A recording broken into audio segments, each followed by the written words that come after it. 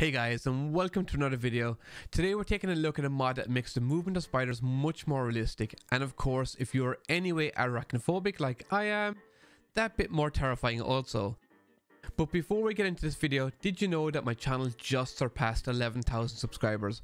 It blows me away the support that you've been showing me, and my new goal is now 20,000 subscribers.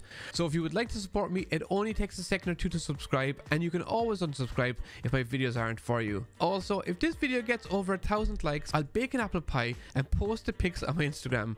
Okay, now that we're all hungry, let's get back to spiders.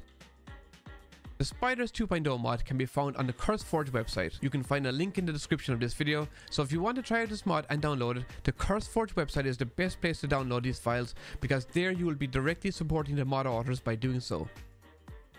This mod was created by the Cyberbrick, and with it he has enabled Minecraft spiders and cave spiders to walk along walls and ceilings, and the mod also improves their AI such that they can find their way around almost any obstacle.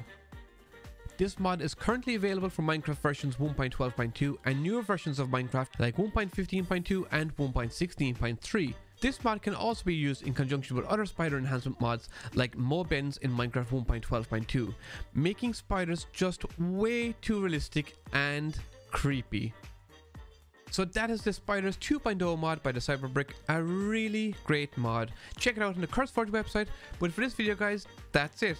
If there's a mod that you would like me to make a video on, let me know in the comments and be sure to like and subscribe.